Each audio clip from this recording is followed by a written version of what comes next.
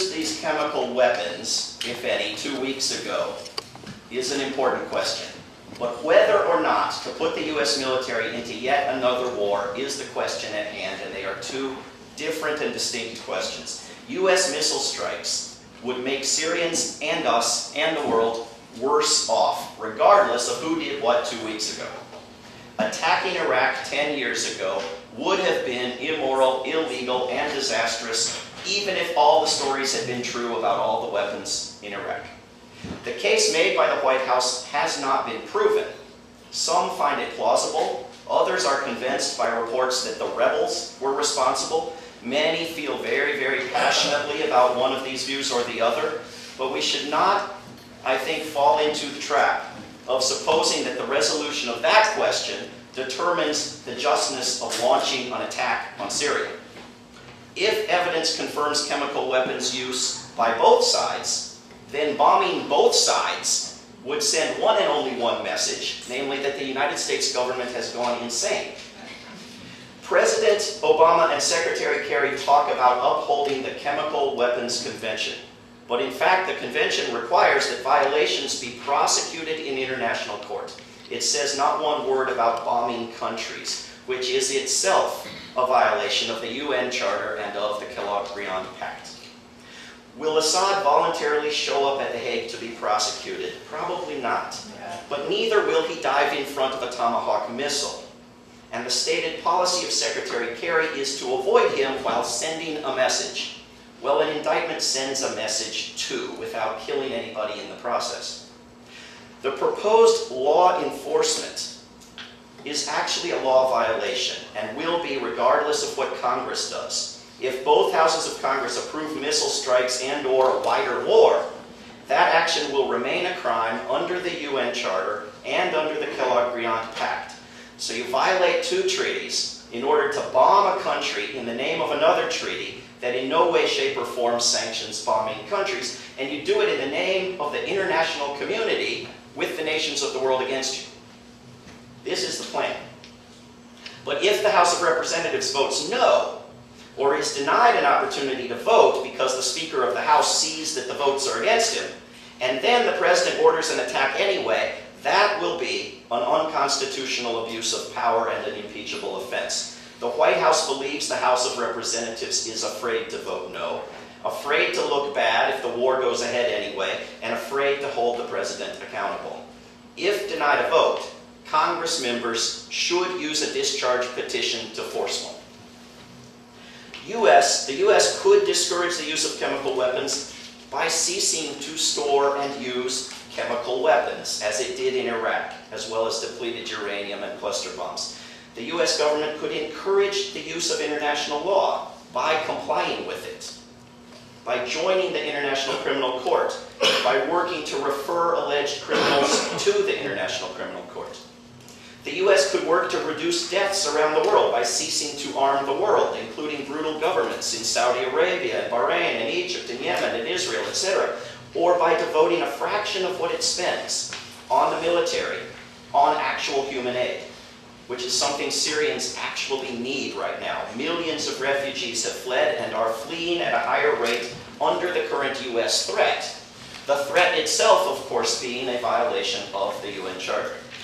Attacking Syria will kill men, women, and children. Like the 100,000 killed by both sides before this 200 or 300 or 1,400, depending who you listen to, they will suffer and die.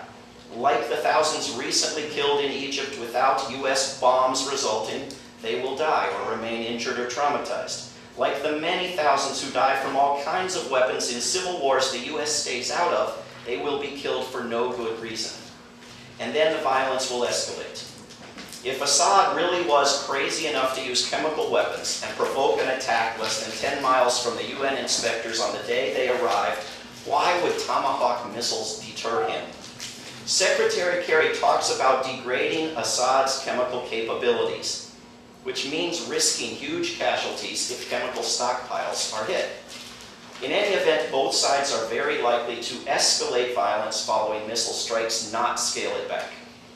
And the White House and the Pentagon know it and are planning for it.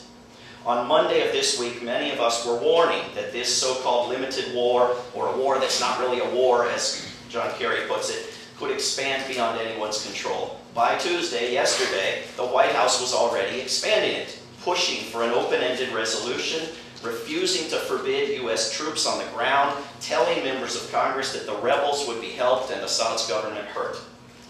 Remember, the UN authorized a rescue in Benghazi, and the White House and NATO used it to launch a war on Libya and overthrow its government. If Congress authorizes a so-called punitive message into Syria, who knows what it will be used for? If Iran or Russia retaliates, looking quickly for another planet to live on might not be such a bad idea. The CIA has been working with the rebels. The more the U.S. government takes up their side, the more the U.S. will be blamed for their vicious crimes.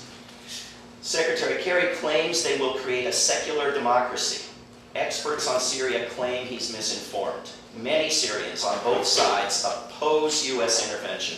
Many Syrians oppose the rebels. A stable government is very unlikely to come out of a violent victory, and the rebels include many who have no interest in democracy or human rights. They won't even produce a U.S.-friendly, brutal government.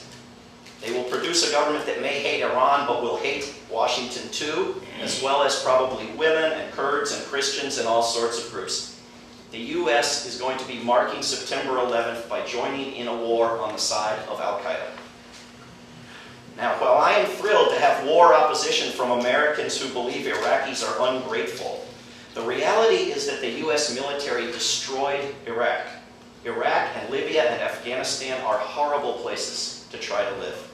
Doing that to Syria at great financial and human cost is not our only option. Chaldean Catholic Bishop Antoine Audo of Aleppo, Syria, said recently, who opposes U.S. missile strikes, said, quote, "We heard a lot about democracy and freedom from the U.S. in Iraq, and we see now the results, how the country came to be destroyed." President Obama's draft resolution for Congress states that the missile strikes will resolve nothing and that only a peace negotiation will resolve anything. But missile strikes will hurt that process. The nations arming both sides should be pressured to insist on a ceasefire. The arms should stop flowing. All parties should sit down in Geneva or somewhere else and talk. Why sabotage what everyone admits is the only real course to peace? While we don't have polls of Syrians, we do have them here.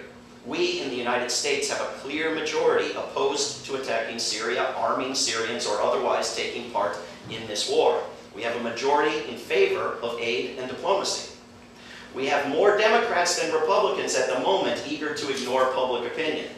The Democratic delegate to Congress from Washington, D.C. has openly said that she would only vote for what she considers a disastrous idea out of loyalty to President Obama. Now, Congressman Good and Congressman Perriello voted for every war dollar they could get their hands on. But neither of them was doing it for a president of the other party. And neither was doing so with public opinion this strongly against a war this early.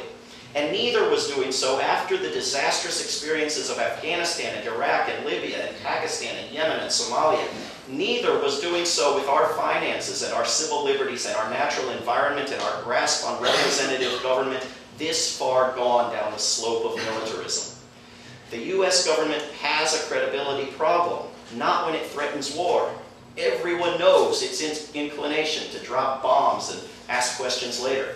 It lacks credibility when it claims to support democracy and the rule of law. We took a small group to Congressman Hurt's office last week, and we have yet to hear a response on whether he'll oppose another war. If Scott can't let us know this evening, it may be that we need to take a larger group to Congressman Hurt's office tomorrow. In any case, everyone should phone and email and fax Congressman Hurt their opinions tonight and in the morning and the next day. Also, there is a rally at the White House at noon on Saturday and events in D.C. from then until the vote, which you can find at warisacrime.org and many other websites.